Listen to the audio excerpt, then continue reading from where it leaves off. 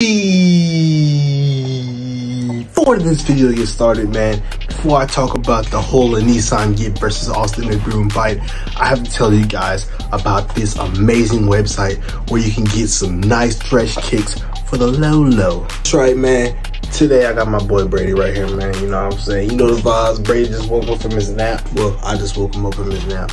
But today we are talking about gym kicks, bro. Gym kicks has everything you need, bro. They have all the essential shoes that you need. They have Jordan 1s, 3s, 4s, 5s, 6s, 11s. They have all that for your liking. This is the longest he's ever held one. Let me hold him. Okay.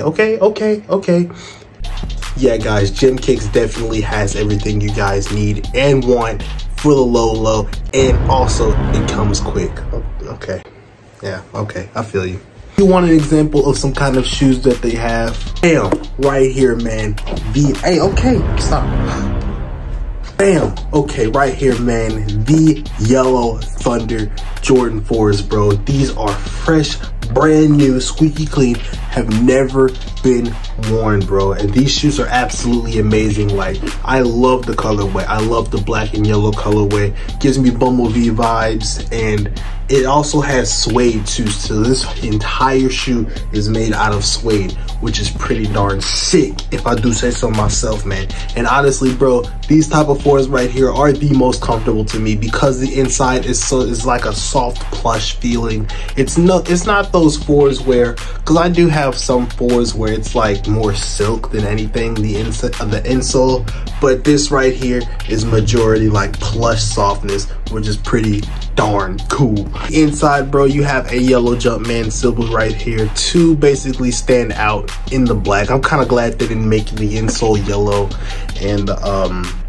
the Jordan symbol black, because I just feel like that would be too much yellow in the shoe, which the shoe doesn't need any more yellow because it's already got enough yellow.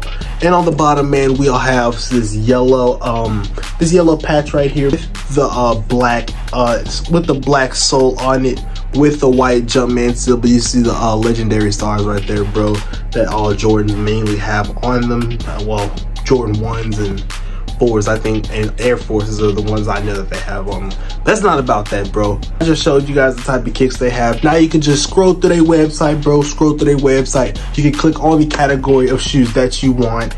Say if you want some Jordan 1s. Okay, I'll go to Jordan 1s, get some Jordan 1s, find the Jordan 1s that I like, and then I will click on them, place an order, and they will send it to you within 2 weeks. They will send it to you in 2 weeks or less.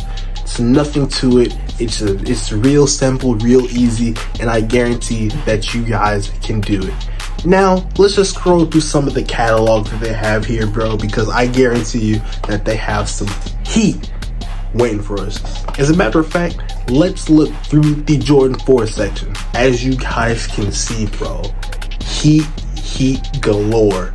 Like, you can't get better than that. I mean, that is so incredible, y'all. Like, definitely go hit them up. By the way, it's always in the first link in the description below. I will never make you guys hunt for the website, go to Safari, search for it, or go to their Instagram, search for their Instagram so you can search for their website. I will never do that. I will always give you the link provided in the first link in the description below. But as you guys can see, the real deal right here, man, these 4s are absolutely amazing, and they also have a lot of them as well, which is pretty sick in my opinion.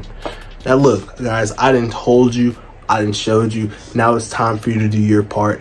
Gym Kicks definitely has all the shoes that you need, as you can see, and as I told you, and definitely you guys should definitely consider ordering from them, because you guys know Christmas, man. I know like Christmas, we ain't got through Halloween and Thanksgiving first, but look, Christmas is coming quickly, so I guarantee these shoes are going to be flying off the shelves by the time Christmas hits. So make sure you go ahead and place your early Christmas present in right now, or just for somebody's birthday, because you know there's a whole bunch of birthdays at the end of the year as well. So go ahead and place your order in the first link in the description below at gymkicks.ru. Hope you guys enjoyed this video. Now let's get to the Aneson Gibb versus Austin Mcbroom discussion. Yeti!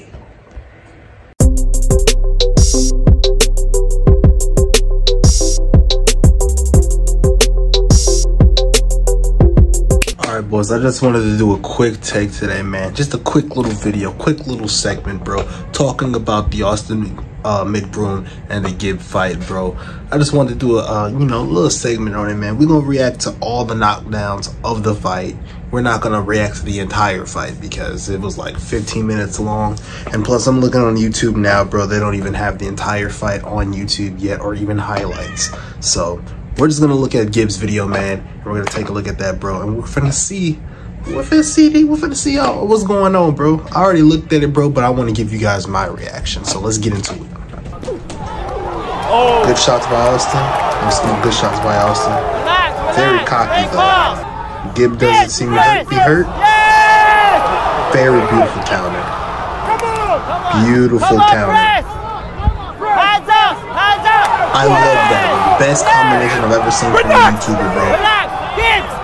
Body. Hands up, Gibbs! Hands up! Ooh, I love the combination. When they started off, he boom, uppercut. I like that. Austin's just swinging. Ooh, wobbly legs. Amazing counter. Take the body as well. Take the body. Austin is shook. Austin is shook. Good night.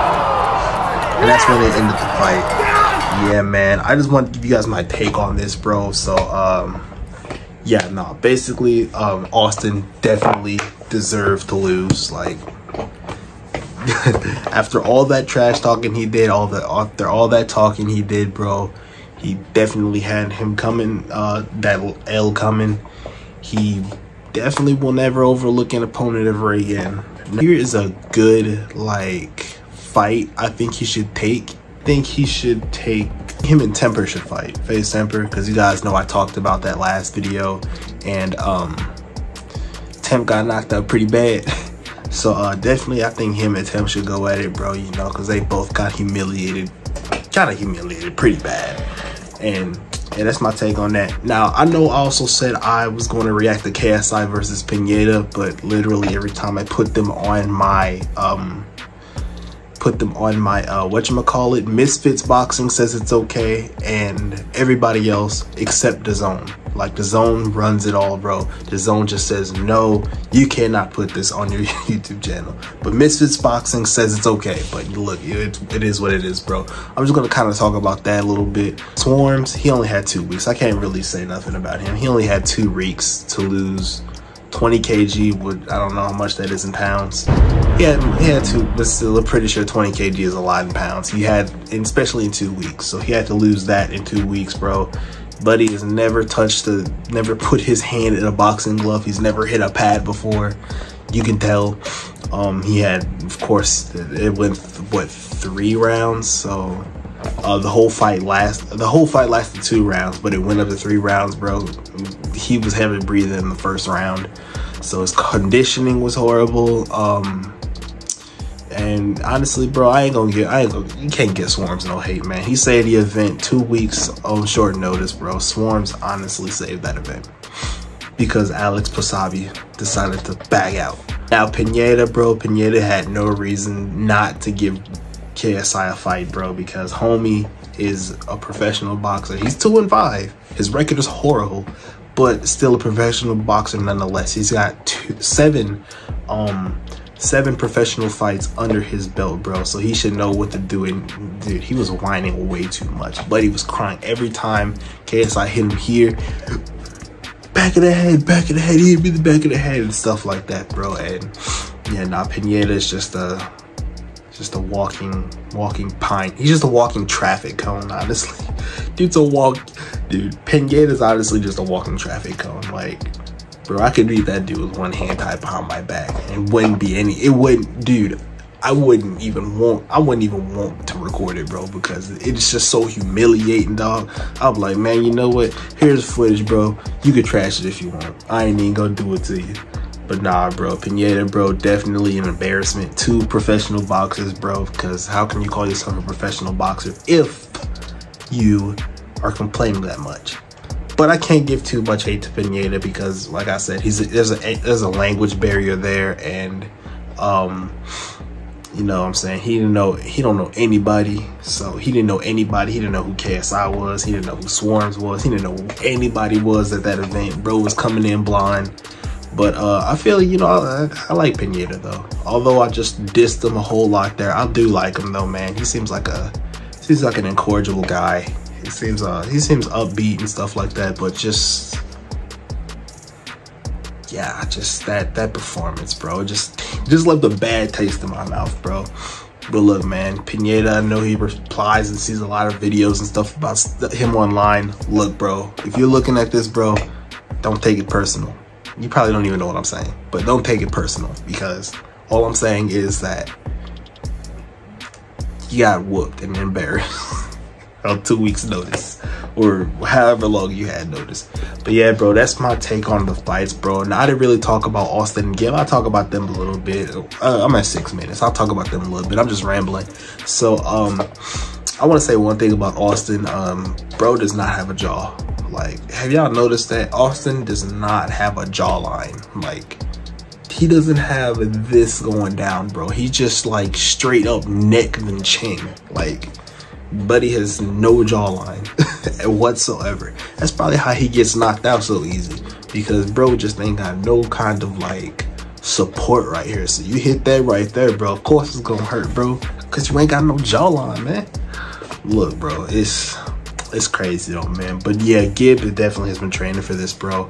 I was looking at the whole fight, bro. Gib did not slow down one bit, and I said this before I said this on my Instagram story, bro. Gib has the best stamina conditioning training in boxing, in influencer boxing. I mean, he has the best stamina and endurance and stuff like that, because homeboy does not slow down. I didn't see him take one heavy breath. I'm telling you, as far as conditioning and endurance and stuff like that, I put him way above Jake Paul. I put him way above KSI, bro. I put him way above those people, man, because his stamina is just off the charts, bro. And his trainer Leon, bro, very good trainer, bro. Leon is probably one of the he's probably one of the best trainers in influencer boxing, if not the best, because all of his fighters have literally won. Gib, KSI, Deji, Vidal, like all of the people he's trained has won, bro. So apparently, no, you know, he's doing something right, bro. Might have to take a few of his classes online, but still though, man. All right, I'm done rambling, bro. I'm done rambling. It's been 8 minutes, man. Hope you guys enjoyed the video. This is my little take on the whole fight scene going on. Let me know if you guys want me to react to some Anderson Silva and some the Jake Paul fight coming up next month. I think it's October 29th, bro. I'll definitely react to that. Don't really like Jake Paul, but I gotta say, if he does win this fight, I gotta give him half credibility, because Anderson Silva's the real deal.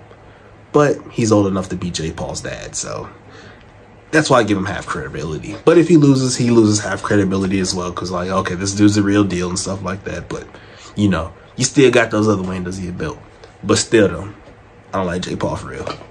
I'll catch y'all on the next one, and I'm out. Yeti.